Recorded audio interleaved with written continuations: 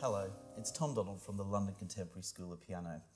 I'm just enjoying these beautiful tones right now on this gorgeous Blüthner piano, which was built in 1910. Some things are built to last, aren't they? Wow.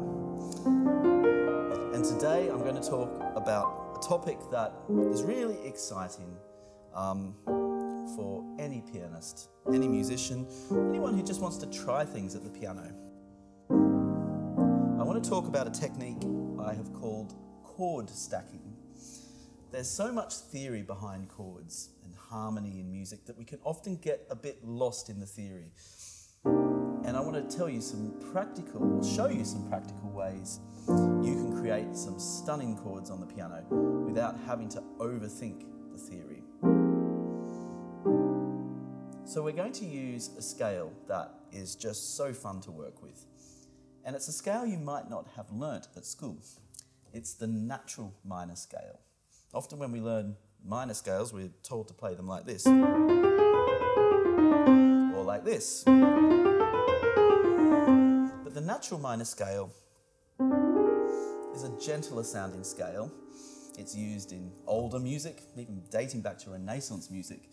And it's also used in a lot of contemporary music.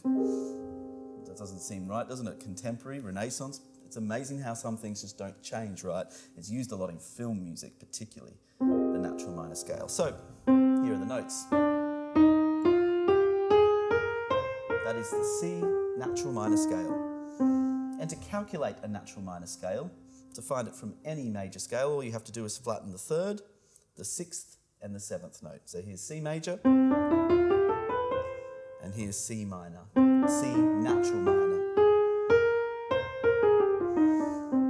And the beautiful thing about a natural minor scale is that, well, if I play all of the notes together at the same time in this scale, let's listen to what it sounds like.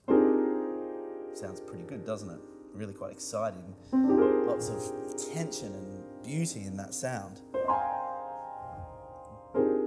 So I want you to see the scale as an orange, and you're squeezing all that juice out of the orange to create the best possible music you can. Or, let's say, descriptive film music. A lot of film music uses these tricks. So we're going to stack the notes together in the scale. Firstly, let's create a bass line. I can just choose any notes from the scale. I'm just going to choose these three notes. And then in the right hand, I'm going to stack notes using the scale to complement the left hand. Now I don't have to start on the same note. I might start here.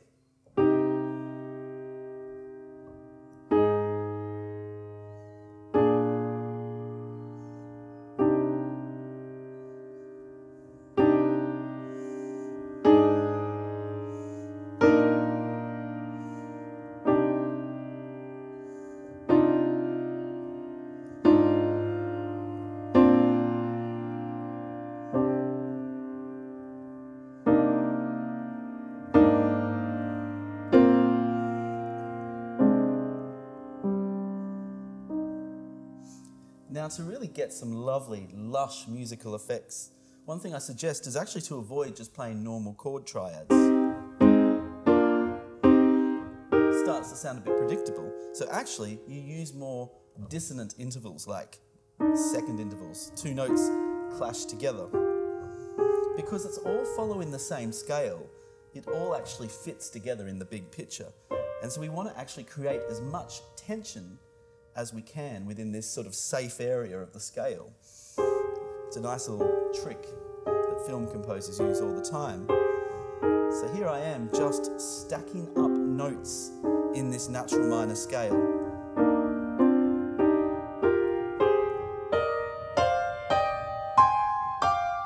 I could even stack 4 or more notes, even 5 notes. Or just 2 notes, or 3.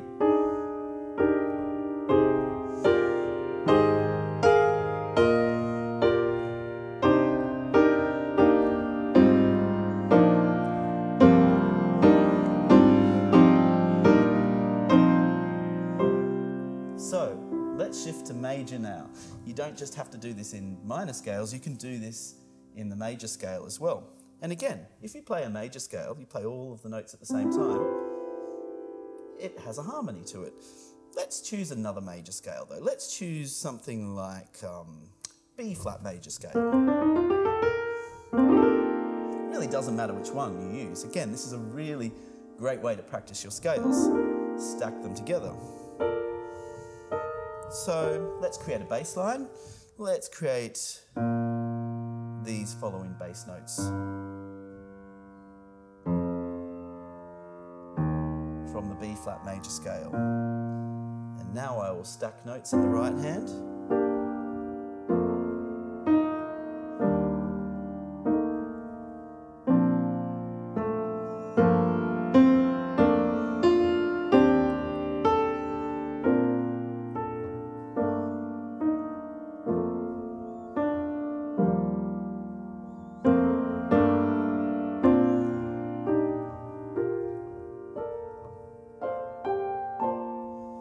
Now, for a bit of clarity, let's do that in C major so you can really see and experiment with different intervals in the right hand.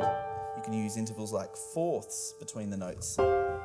Different intervals create different effects. I think fourths have a somewhat unresolved sound to them, and seconds have a dissonance to them.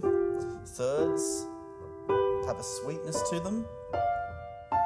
And then in combination, a fifth and a second, a third and a third, a fourth and a fifth. You get very many different effects, like an artist on a canvas playing around with colours. So here's a really cool exercise. We're going to go up in a bass line as major, and then we're going to go down as natural minor, and I will adjust the chord stacking in the right hand as appropriate to the scale. So let's try it.